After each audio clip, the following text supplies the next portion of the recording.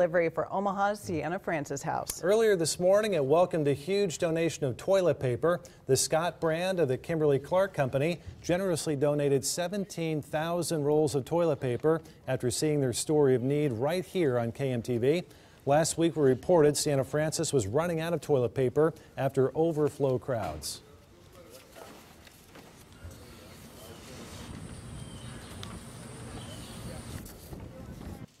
Scott Tissue heard about it through Channel 3's broadcast, and so they gave us a call and said that they were interested in making a large toilet paper donation of maybe even 17,000 rolls, which is gigantic.